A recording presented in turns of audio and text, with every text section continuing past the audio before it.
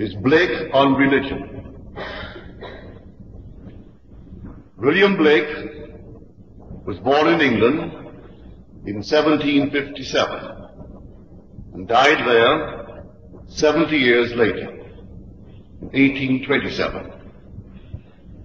Blake never went to school, and yet today,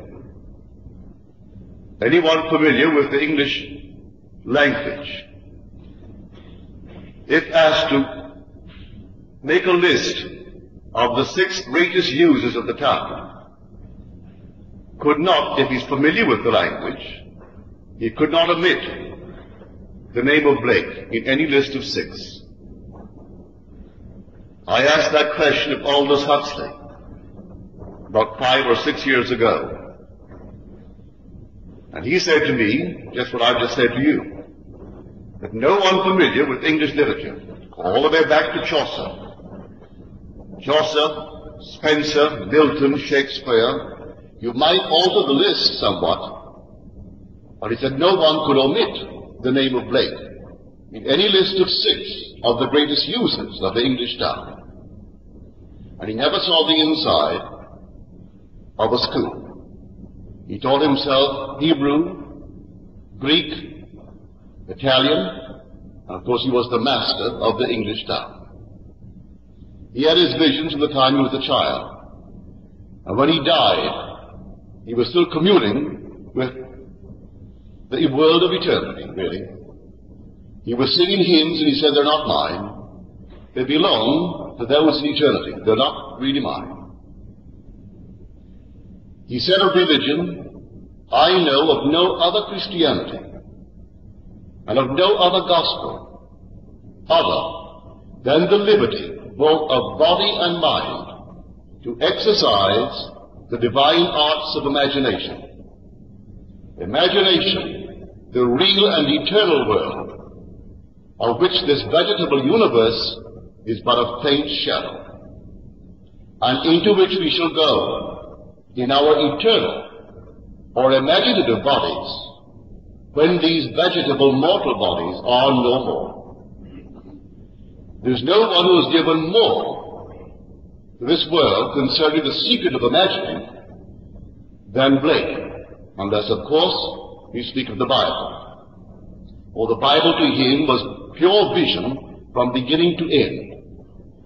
It was his textbook.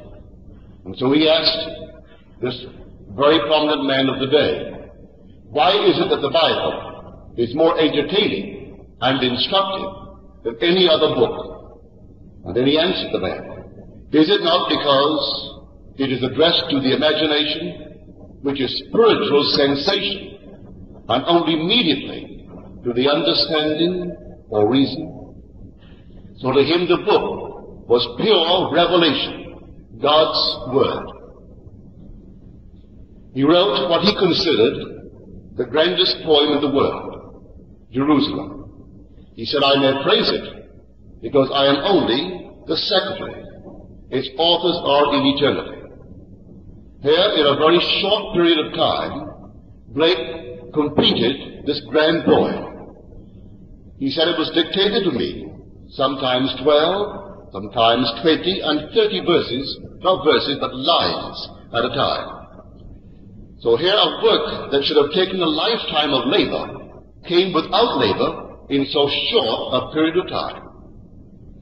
And he starts in the beginning, and he states the theme before he allows the dictation. And the theme is stated in the very first 2 lines. Of the sleep of Aura is this world, and of the passage through eternal death, and of the awakening to eternal life. Then said he, this theme calls me night after night in sleep, and every morn awakes me at sunrise. Then I see the Spirit of my Savior hovering over me and dictating the words of this mild song. The Spirit of love, his Savior, hovering and dictating 12, 20, 30 lines at a time. And then the dictation begins with an appeal to man. Awake, awake, O sleeper, of the land of shadows. Wake, expand. I am in you, and you in me, mutual in love divine. But then said he, the perturbed man, away turns down the valley's dark. He can't believe it. And man imputes sin and righteousness to individuals and not to states. To understand Blake, you've got to draw a line of demarcation between the individual, the immortal you, and the state, the present state of that individual. He said, as the pilgrim passes, while the country permanent remains, so men pass on, but states remain permanent forever. So we must distinguish between the state and the individual occupying that state to understand Blake. He said, all that you behold, though it appears without, it is within, in your imagination, of which this world of mortality is but a shadow. And he constantly reminds the reader never to condemn anyone of this world. For, said he, I do not consider the just or the wicked to be in a supreme state, but to be states of the sleep which the soul may fall into in its deadly dreams of good and evil. So come, Lord Jesus, said he, and create states to deliver man evermore. So you see someone who is not feeling well, maybe he's up against it financially, maybe things aren't going as they ought to go, that's a state. If you know the difference between the individual in that state and a former state or a future state that you can create, you can lift him out of it by representing that individual to yourself as you would like to see him and put him in that state. Do it without his knowledge, do it without his consent. You can do it. You can create a state and pull people out of horrible states into lovely states. Lead them in the lovely state and they will simply occupy it beautifully, and to them it will be the only state, the only real thing is what they're in at the moment when you pull them into it. And he shows us how to do it. He said, I have fourfold vision seen, and a fourfold vision is given to me. It is fourfold in my supreme delight, and threefold in soft viewless night. It is twofold always. May God us keep from single vision and mutant sleep. Single vision to him was simply the ordinary physical sight, where this is what it appears to be and nothing more. Double vision is when everything is but a symbol. I told you the story the morning I opened of the little girl 5 years old. Well, her little sister, who was 3 this past year, taken to the beach by her grandmother. In the beach or out on the sea were piles driven into the sand, marking some bunkering. And she turns to the grandmother and she said, Grandma, look, sticks bathing. Well, it struck the mother funnily, the grandmother, and she recorded it and told me about it. But this little child, not yet painted with the adult mind, saw sticks bathing. They were not simply piles in the sand, unsightly, not to her. She rejoiced and wished at the moment she were a stick, and out in that water bathing with the sticks, because to them, or to the little mind, she endowed the sticks with animation, with something alive, and they were bathing. That's double vision. And he speaks of it, to my outward eye, it is simply a heather, or a thistle along the way. But with my inward eye, it's an old man gray. Looked at a flower, he saw a flower with the outer eye, and with the inner eye, he saw something entirely different. Don't you practice that? You look at something along the way, and you see it entirely differently. He said, I went to the heath and the wild, to the thorns and the thistles of the way. And they told me how they were beguiled, driven out, and then compelled to be chased, as he called it. Here things were, to the outward eye, a thistle and a thorn. And he communed with the thistle and the thorn. And they spoke to him and told him that they were simply the embodiment of the suppressed longings of the normal longings of the human heart. He communed with them, and they spoke to him. All this was double vision. Now, threefold vision, you must practice. Practice it tonight. Everyone must or should practice it. What the little girl did, that's threefold vision. She imagined herself in a living room with all glass walls. That's an image, the room is an image, and she is an image, the mother's an image, and all that she did, she blended and intermingled images. She married them, and then they produced offspring. The offspring was the result in the world where a home was bought by her father. She did not consult the father. She simply took her mother into her confidence, and together they played the part. And then the father had a change of jobs, increased income, and he bought the home. So that is threefold vision. If I bring you into my mind's eye and represent you to myself as I would like to see you, and persuade myself of the reality of this imaginal act of mine, that's threefold vision. What does it imply? Well, it implies good fortune for you. So I'm doing something which would imply something else. That which is implying is the offspring of my imagery. I bring you, put an expression on your face, I listen to words coming from you, where you tell me how well things are going for you. All this imagery, I intermingle and blend it and marry it, and then it produces the result I am looking for. The result is the offspring of this blending of images. That's threefold vision. Fourfold vision, whether you've had it or not, I do not know. I will share with you an experience. I've had it time and again. But here is one. I think I've told you this before, but it lends itself to this vision, and so I want to share it with you. Many years ago in Beverly Hills, 4 in the morning, I'm on my right side, and I know that what I am seeing I should not see.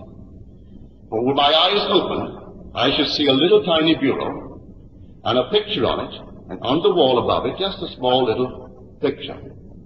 But I should not see what I'm seeing. I am seeing the interior of a very lush and plush hotel. I am seeing it as vividly and more so than I'm seeing you now. And yet I know where I am. I'm on my bed. It's in Beverly Hills, on El Camino. I'm on my right side. I can feel all this. And I should not be seeing what I'm seeing, but I am seeing it, and I can't deny it. So, consciousness follows vision. And I walk into my image, and the image is just as real as this room. I remembered where the body was, so I returned to the body.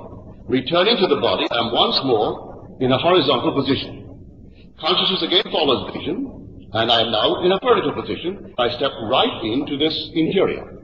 I came back and went forward, back and forth about a dozen times. Then I said to myself, I'm going to venture.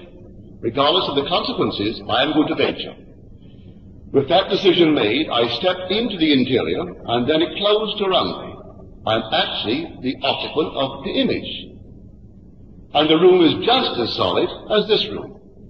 But I am shut out. There is no way back to Beverly Hills and Earth and that body on the bed. Here I am in an entirely different world, but the world is solid. I touch the bureau, and it's solid. I touch the walls, and they're solid. Then I thought, well, now I will explore. I'm here for this purpose. So I came out of this room as it closed around me, and I came into a large passageway, which led down to another hallway. I walked to the end, and then as I got there, it was quite well lit, and I saw 2 ladies walking by. And as they started by, I spoke to them, and I said, ladies, this is a dream, you know. And they were afraid, as any lady would be afraid if a total stranger met them in a public hallway and told them that this is a dream. I know you would be afraid. And so they either thought they were in the presence of a mad person or something, but they were startled. But that world was so solid they couldn't go through the wall. They wished they could, but they couldn't. It's a real world. Then I looked up, and I noticed over my head a peculiar ornament. I had seen a similar one in North Hollywood in a friend's home. At the time I asked him, how does this thing remain up? And he said to me, if you look closely, you will notice an almost, but not quite, an almost invisible thread. And is anchored to the ceiling by that almost invisible thread. It gives the illusion of floating. It was a copper thing, very lightly done, beautiful leaves, but a very large picture.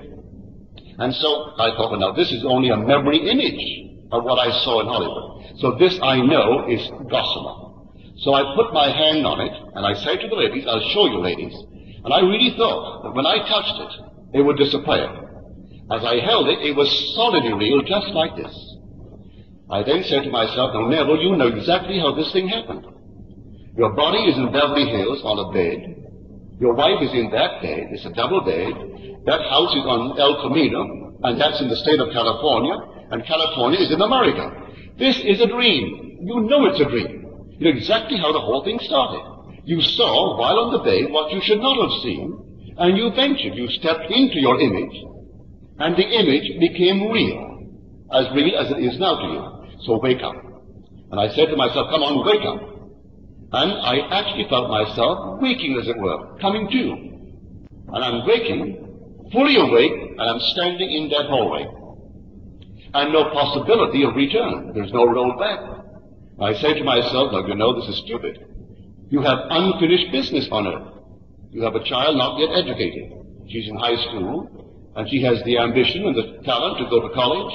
And so it is unfinished business. When tomorrow morning your wife will wake, and the body will be dead. You'll have to perform an autopsy because you weren't ill, and they're going to bring in some kind of a verdict, but whatever the verdict is, you're dead. And here you are, fully alive, in an entirely different world. So standing there, I shut my eyes, and, as would happen to anyone else, I couldn't see anything with my lids closed. I opened my lids, and here I'm still in this room, this hallway.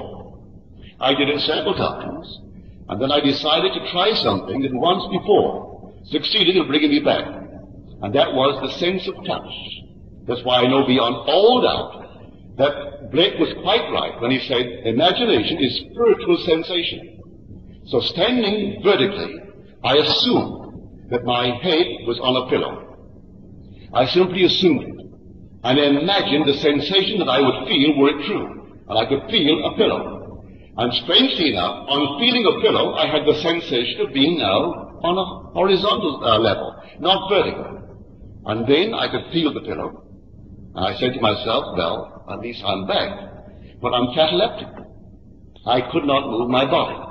I couldn't move any part of it. In about, say, 20 seconds, I could, with tremendous effort, move this little finger on my left hand.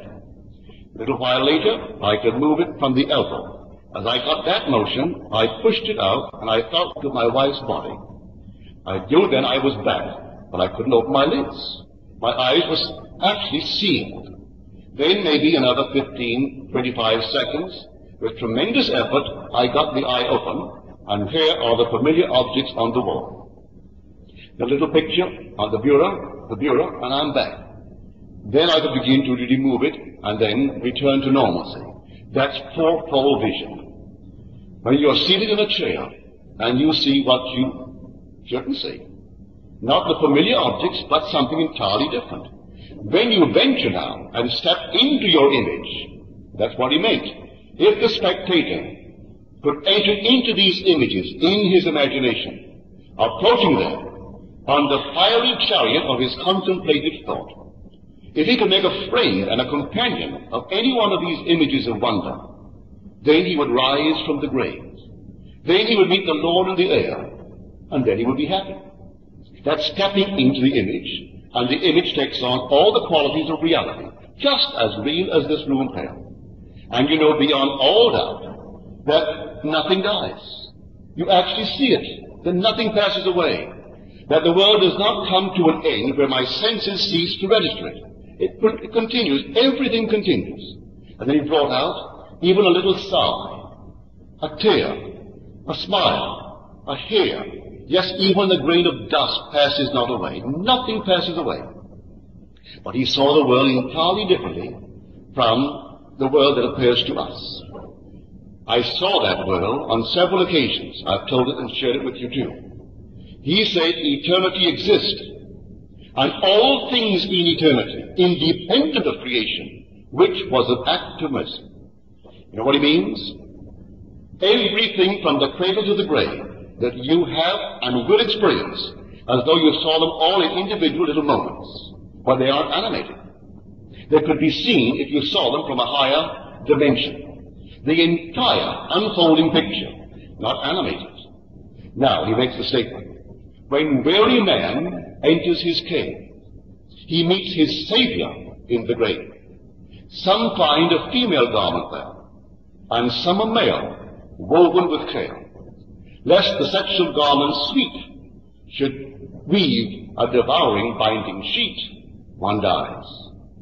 Alas, the living and the dead, one is slain and one is flayed. So when you enter your cave, he's speaking of the body, and you meet your Savior in the grave. This is the grave. And you actually find there, one finds my mother and my wife and my daughter, they have found female garments. I, my son, my father, we found male garments. But I am not a male, and they aren't female.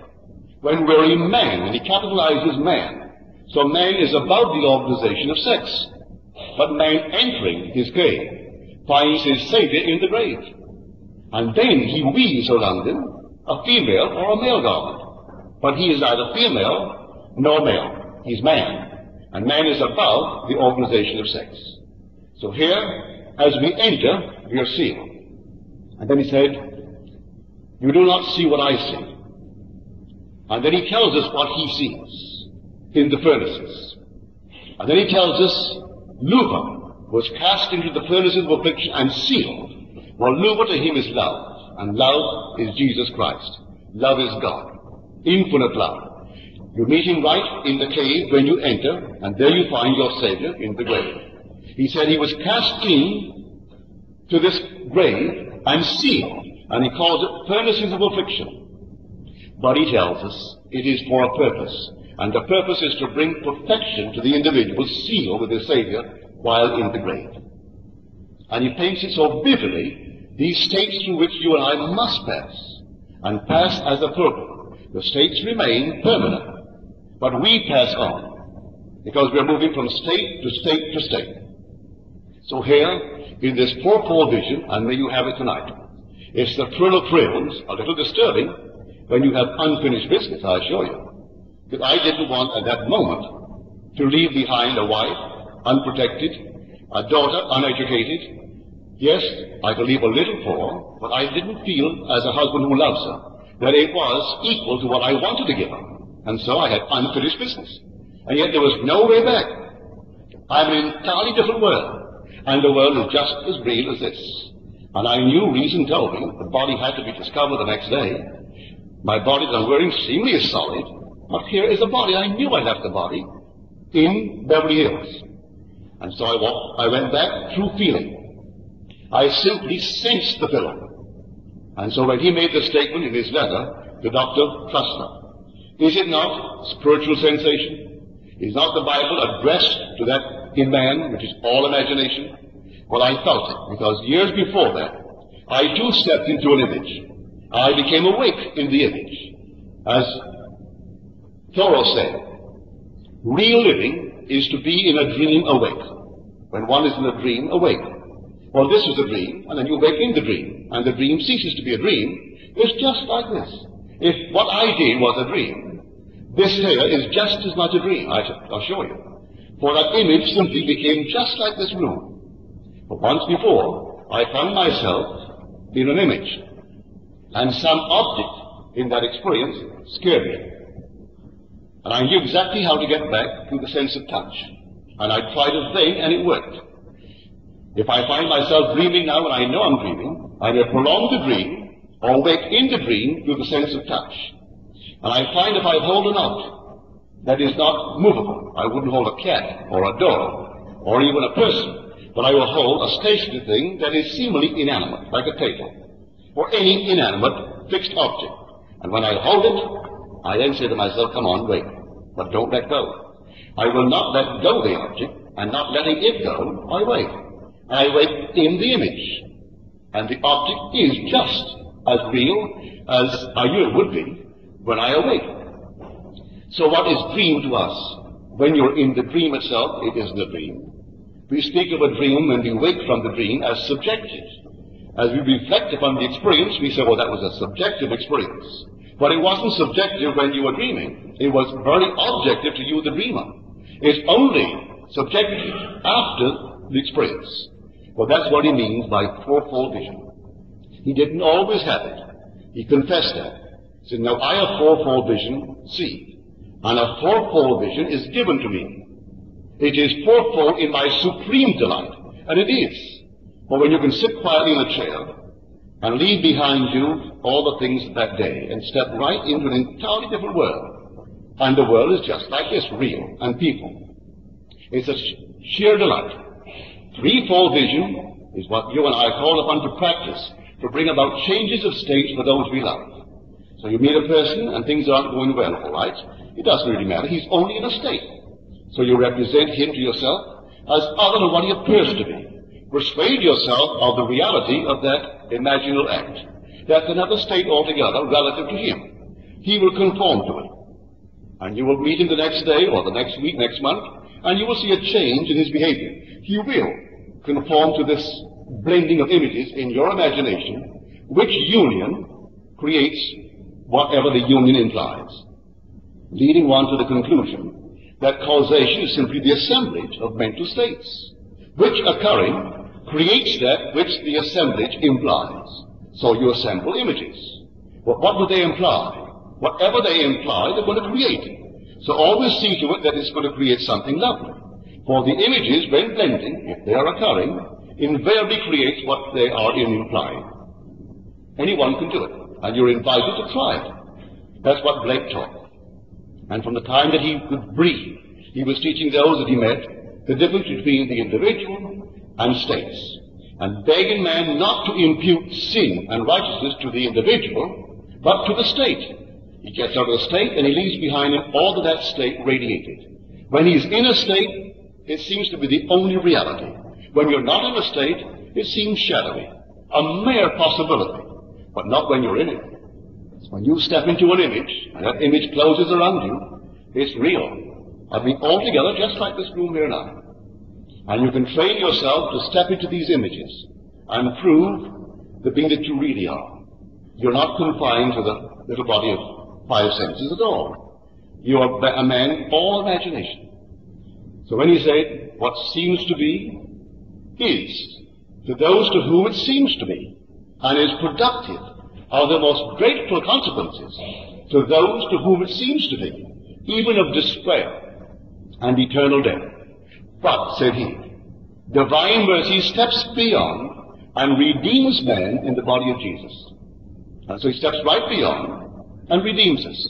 We can go from state to state to state, but we cannot save ourselves. Salvation is initiated by God.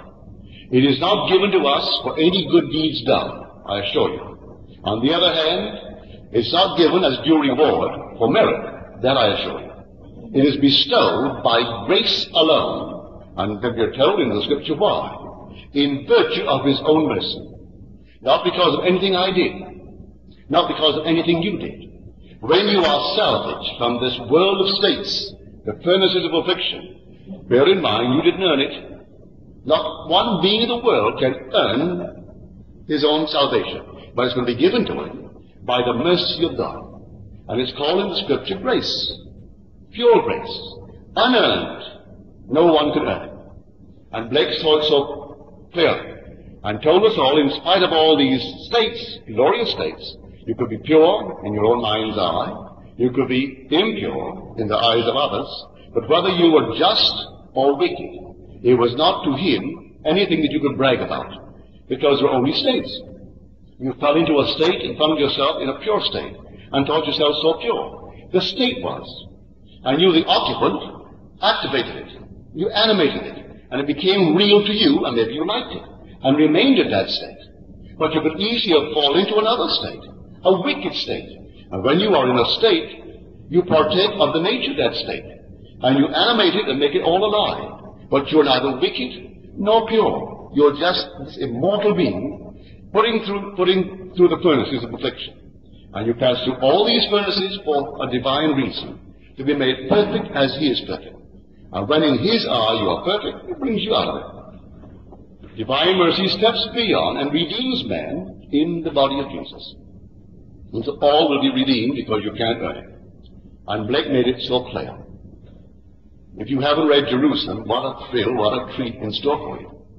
There are only 100 plates, and a plate doesn't even run a full page. And so you can really read it in an hour, easily. Some words may be a little bit difficult to grasp, because he does involve it by calling a certain attribute loss. Well, loss is imagination. That divine being that remained faithful to vision in the time of trouble. If you turn it back, it's the sun. It really is the soul or the animating principle of everything in this world. And so when you see through his eyes, you'll have the experience. I have met Blake. We are separated in time, but we are two figures closely woven in this tapestry of life. I met him just about a year ago, and he showed me exactly how to fall in order to see what he described so beautifully in Jerusalem. I stood perfectly still. He said, "Let yourself go backwards." And so I threw myself backwards like a back dive, and I came whirling through interstellar space as though I were a meteor. And when the motion was arrested and I stood still, here I'm looking at the most wonderful being. And he seemed, as I looked at him, one being. As I came close, multitudes of nations are in that being. All races, all nations. As I look closer, their heart is like glowing ruby. But it too is made up of numberless races and nations. I look still closer, and their whole body, containing all races, I'm looking at myself. Here the face is my face, and yet in that one being, all the races, all the nations are contained. I'm looking right into my own face, and my heart is glowing like ruby, but it contains all men, all women. All these bodies are in it. And it was Blake who showed me how to fall backwards in order to see the vision. And so I tumbled backwards, just like some meteor whirling itself through space. And when arrested, that's what I saw. So although we are parted in time, he died in 1827, and I was born in 1905, so our paths never met on earth. But in the spirit they certainly meet. And so his visions are my visions. When he said eternity exists, and all things in eternity, independent of creation, which was an act of mercy. I'll tell you exactly what he means. One day I stepped in spirit, into a room, and here, dining, family of 4. 2 boys in their 20s, early 20s, and father and mother. And coming through the door is a lady bearing food to the table. Through the huge big glass window, I could see birds in flight. I could see the ripple of the grass as the wind blew it. I could see leaves falling. Other diners didn't attract me, but they were diners, but they didn't attract me. The waitress attracted me, and this table of 4, that attracted me, and the other things that I've just mentioned. And at that moment, while I'm looking at the 4 of them, something in the depths of my soul knew that if I could arrest in me an activity that I felt, everything would freeze. I no sooner knew it than I tried it. And I felt something gel in my head. At that moment that it gelled and froze in me, everything there froze. And the waitress walking, walked not. And the diners dining, dined not. I can see the face now of the young lad. He has a spoon in his hand, he was drinking soup. And he came this far with his mouth expecting it, and he couldn't move it. And the waitress could not walk. And the bird in flight was arrested, and it couldn't fall. And the leaves falling couldn't fall. And suddenly I'm looking at a world that is dead. Everything is dead. And where was the life of it? In me. Now a bird in flight, if arrested, should fall to the ground if the law that we speak of gravity is in operation. But the bird didn't fall. And the leaves, all right, unless some other pressure equal to it kept it alive or kept it afloat. But not the bird. The waitress, yes, if she is arrested, she doesn't have to fall. But she was frozen, as though she were made of clay. They could have been made of clay. And then I released the activity that I had arrested. As I did so, each continued in their course. And the waitress walked, and he completed the action of drinking his soup. And the bird, which was perfectly still, continued the action of flight. And the leaves continued to fall. And once more, all became animated. But that's what he meant. Eternity exists. And all things in eternity independent of creation, which was an act of mercy. And so we are inserted into this dead body, this eternal death. And then we animate it. And eventually we will come out of it with life in ourselves. For we are told, as the Father has life in himself, so he has granted the Son also to have life in himself. And the purpose of it all is to simply awaken sons who have life in themselves, and not simply animated parts of the structure of the universe. One day, a lady asked me concerning animals. Well, I didn't know the answer. She said, Neville, what is the future evolution of the animal world? I am very fond of animals, and I hate to see them destroyed. So what is the future evolution of the animal? Well, I didn't know the answer. I could have given her some theory, but I could not speak then from experience. 2 nights later, I find myself at the top of a ladder. And looking down, here is the jungle. Wild beast, I mean really wild. Tiger, lion, panther, everything that is really what you would call the wild beast of the jungle. And they're in an angry mood. The whole thing is moving. Strong, shoving beast. I am alone at the top of a ladder. At the moment, I'm a little bit apprehensive and a little concerned for my own safety. And as I was concerned and apprehensive, they became all the more angry. Then in the depths of my soul, again I knew, as though something whispered, but no one whispered, I knew that they were only externalized emotions of myself. That they simply bore witness of my own emotions. When I lost all fear, they became docile, like house cats. Then I went further. As I would now repeat it, I will arrest within me the activity that makes them alive. And once more, I arrested it. And in my headed jail, I went down that entire ladder. They were made of clay.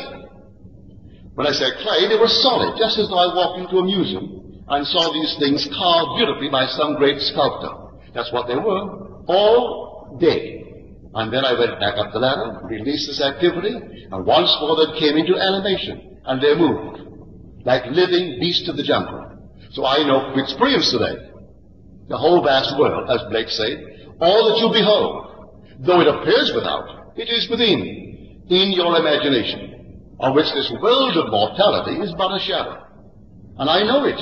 I've experienced it. So I tell you, if you haven't experienced it, you're going to. For that's the purpose of being here.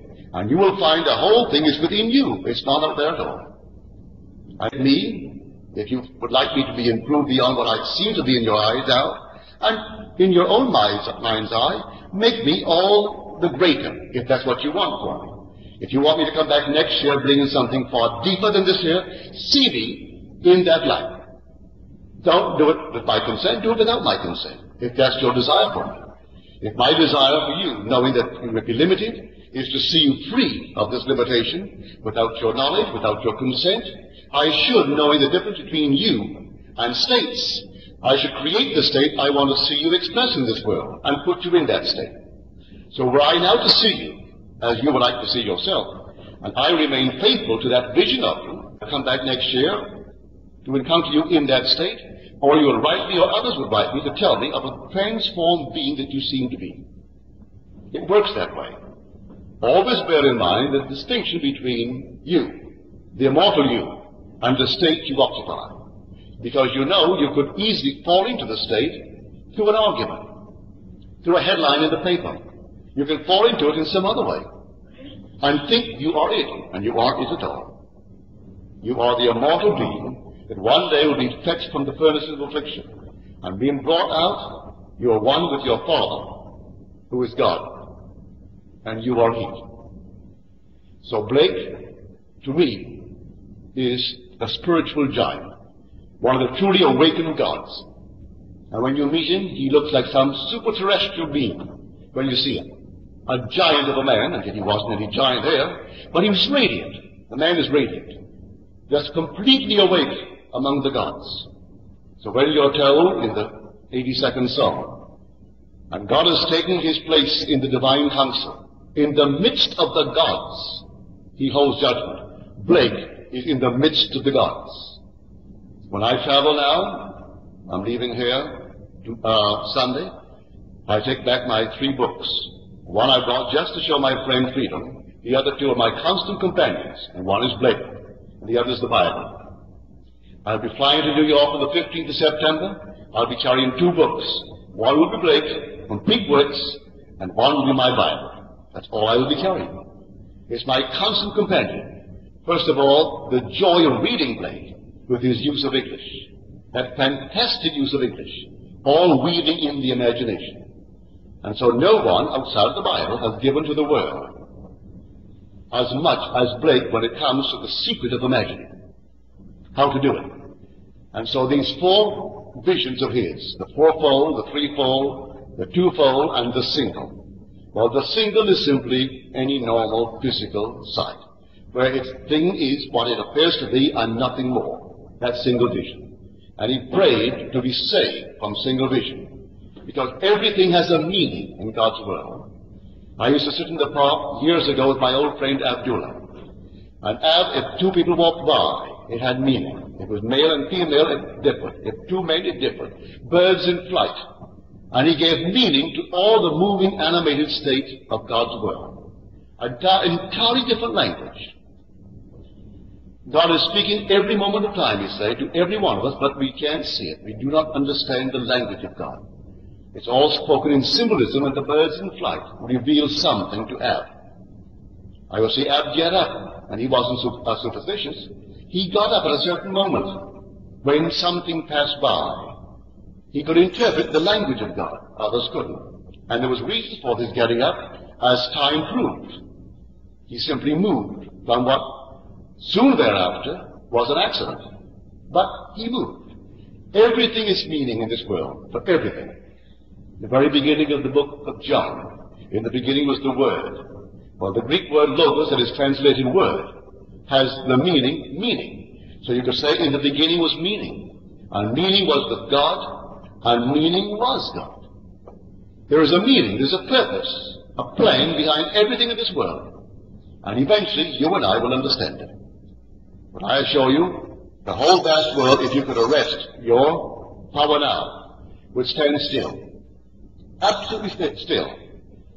The only work outside of Blake's, and one little passage in my book where I try to record the experience, that I've ever seen it, was in the Apocryphal New Testament of the Gospel of James. And here in the book of James, the words are put into the mouth of Joseph, the night of the birth of Christ, where he goes in search of a Hebrew midwife because he wants it for his wife. And as he starts, the heavens stood still. And the shepherds tending their flock, they stood still. And the little lambs drinking stood still. And the men eating stood still. And everything was frozen as though dead. And then suddenly, all moved on in their course. So it's the only recorded thing that I've ever heard of. And that's in the book of James, but the Apocryphal book of James. And you can get it, the Apocryphal New Testament, and look up the passage called the Infant Gospels, and look up the one under the Gospel of James. And this was the experience given as an experience of Joseph, where the night that he was born as Christ, then the heavens stood still. For that's the power that he tasted of the age to come. For that's the power you're going to wield in the age to come. And you taste it now, just glimpses of it, because you're rising into a world completely subject to your imaginative power. So if you haven't read Blake, may I beg you to get a copy and read him.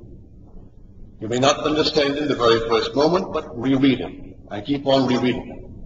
First of all, for your, well, if you like English, just for the joy of reading good English, read Blake. Few can take words and do with words what Blake did and left to the world. So 200 years ago, he made his entrance and then left to us, although he himself was completely unknown. And you mention anyone in the day when he walked the earth, and they're completely unknown today. But Blake has become known. And he grows bigger and bigger every year in the eyes of those who understand good literature. And those who were considered great in his day are completely today unknown. Because the King of England in those days was simply Mad George. And we only know him today because he lost, for which we are very thankful that he lost it, but he lost his greatest colony. which was American. And we are very grateful he did, but he was as mad as a hatter. And he's only known for his madness. While Blake was not mad, but because of his visions, they called him mad, and said the man is mad, because he spoke of things that mortal eyes could not see. Yet the same who called him mad would read the Bible. Well, can you conceive of the description of God on his throne as described in the 6th chapter of Isaiah? And he beheld the Lord, the Most High, sitting on his throne. Then he paints a picture. Can you conceive of any cameraman photographing it? You've got to take the words of Isaiah, because you couldn't possibly take some anonymous there and have him dissect God and his throne, and you couldn't take any cameraman who could photograph the vision of Isaiah. Was he mad? We have it in the book, and we read it all the time. All the visions recorded in the Bible could not be photographed. And so because Blake could not photograph his own, say he could draw them, or he had the talent to draw them, well, they called him mad. When he drew the flea, and drew the flea like a man, a monstrous man, with a neck that wasn't a neck, the head was simply stuck on shoulders. Yes. But he was trying to put over a marvelous lesson. To him, a flea is a blood-sucking insect. Well, any man who takes the lifeblood of another, who works it for less than a man really should be paid, he's taking his blood. He doesn't get on a man and actually suck blood. But there was a day, and there's still a day, when a man isn't paid what he's worth, and yet the man is using him. That man goes home to a wife and children that need food, need to be educated, and he's not being properly paid. Isn't he the employer, a blood-sucking insect? Well, that's the flea. And what Blake made, that is, everything is man. So the little flea is only a projection of a blood-sucking man. So everyone in the world could look at that picture. It's a monstrous picture. And he drove everything into it, and he said he saw the ghost of a flea. And the ghost of the flea was man. For there's nothing but man. I saw it. The animal world is simply man's emotions made visible.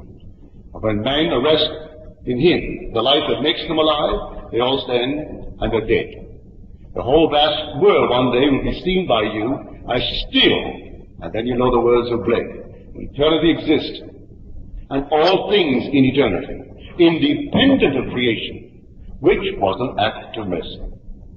And so we are being molded and shaped on this fabulous world of states by the uncreated God. Here the uncreated shapes himself upon the mold that is permanent. Now let us go into the silence.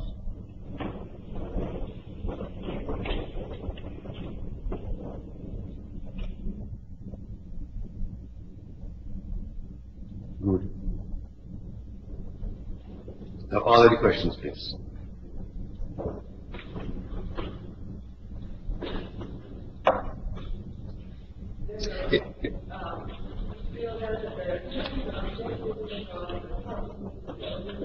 I didn't quite hear you, my dear.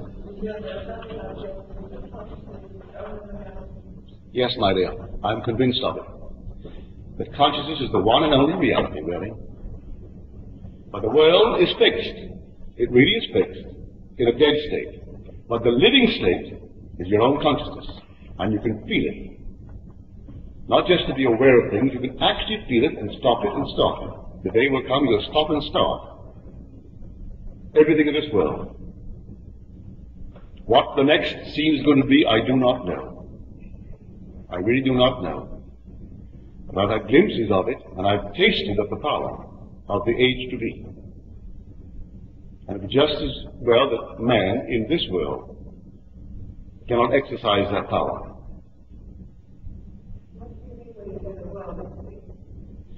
Well, I saw people dining, and they seemed to be completely independent of my perception of them. They seemed to have freedom of choice in either drinking the soup or not drinking it. The waiter, or that is the waitress, coming through the door, when I first came into the room, well, reason told me everything I saw was actually independent of my perception of them. But then I knew differently 1 second later. I knew that they had no life in themselves, that the life was in me. So I arrested that life in me, and they were dead. And this action would have been there forever if I had not released that life in me. I came upon a scene that was animated and seemingly independent of my perception of it. But it wasn't. Because I discovered 1 second later that I could arrest an activity in me and it would freeze. And it did.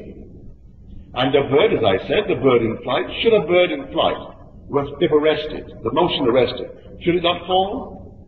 If the law of gravity is true? But it didn't. I could have held it there indefinitely. Because the motion was really in me. Now one night the voice said to me, at the time I could not understand it, but the voice has never lied to me. So in the depth of my soul, a voice is speaking. You do not move in waking any more than you move on your bed in sleep. It is all a movement in mind. Well, the movement in mind, I knew that I came to bed that night from the living room. I knew the next morning when I get out of that bed, I go to the living room, I will leave the house that day and go elsewhere, and I've done that for all these years. And the voice is telling me you do not move in waking any more than you move on your bed in sleep. It's all a movement of mind. You only think you move when you wake as you think you move in sleep.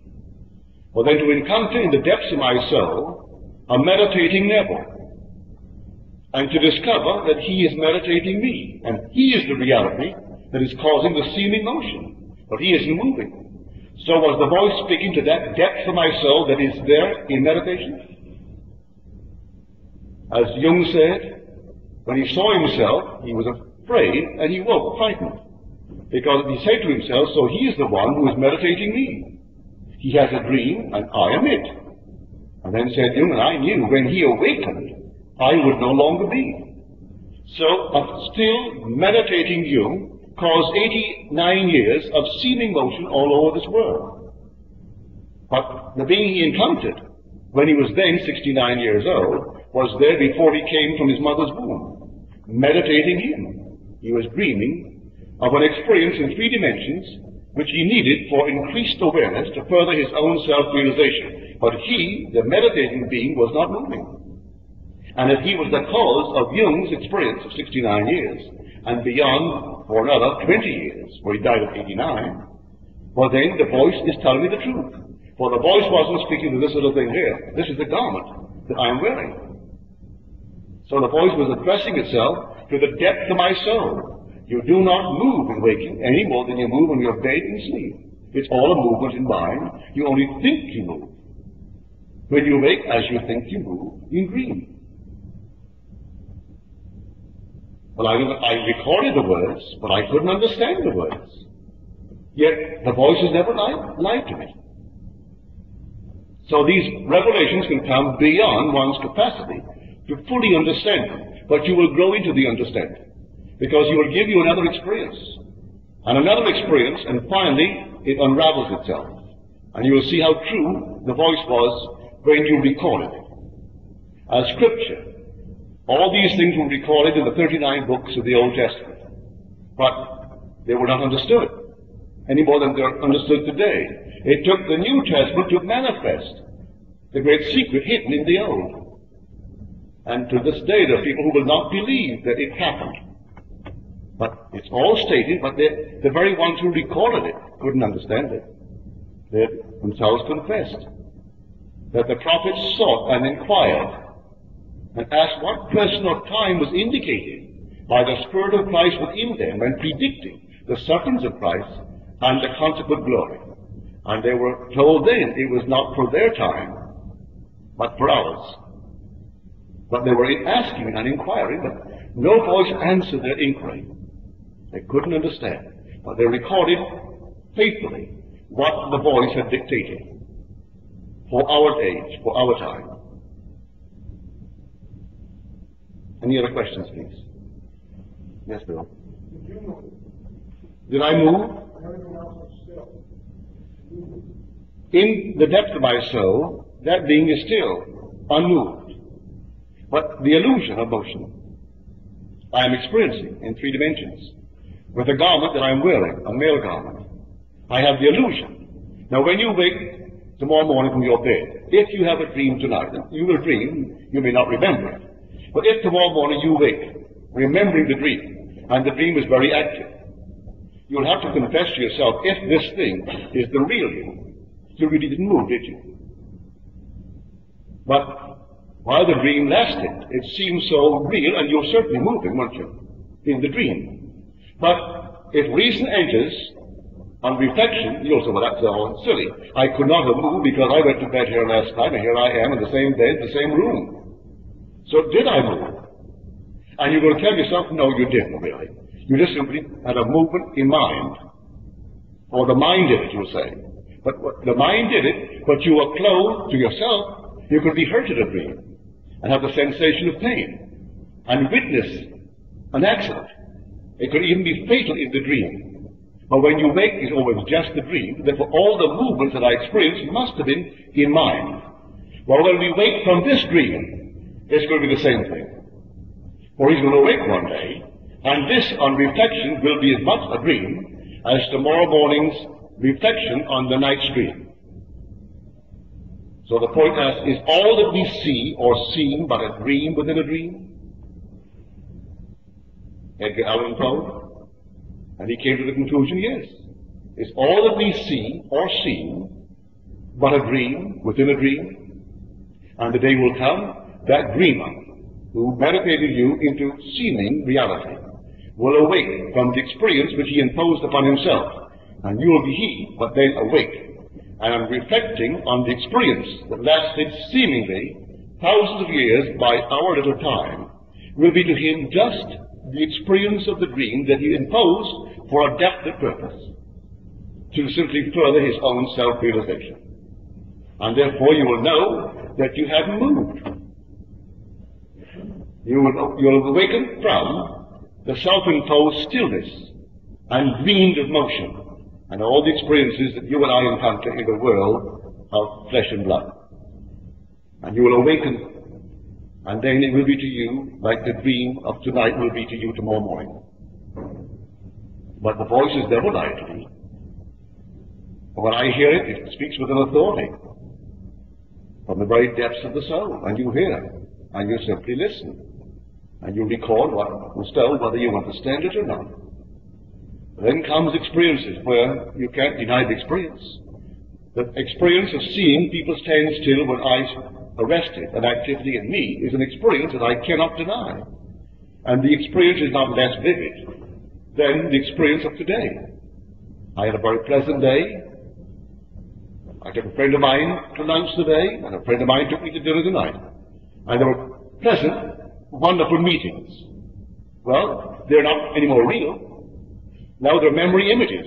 The dinner is a memory image, and the lunch is a memory image. But they're real when I experience them. But they're not more vividly real in my mind's eye now than this experience of encountering Dinah standing still when I arrested an activity in me. That too is a memory image. But when I did it, it was as real as today's lunch was real. So in the end, that voice is going to prove itself true. For I encountered myself seated in the lotus posture. I looked at him, here's Neville, in a radiantly beautiful manner, with a character that this little Neville does not possess. There was majesty, there was strength of character, there was nobility in that face, everything that could be desired by anyone. And yet it was Neville. And he was completely undisturbed by my staring at him. I encountered the being that is meditating me. And it is still. And it was seated in a lotus posture, completely unmoved by my interest and my surprise. And when he really moves from that sleep, I will no longer be, but I'll be he.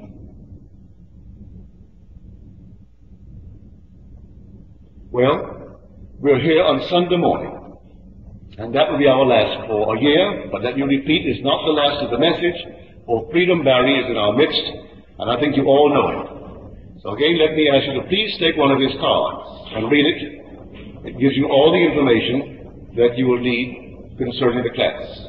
Again, thank you.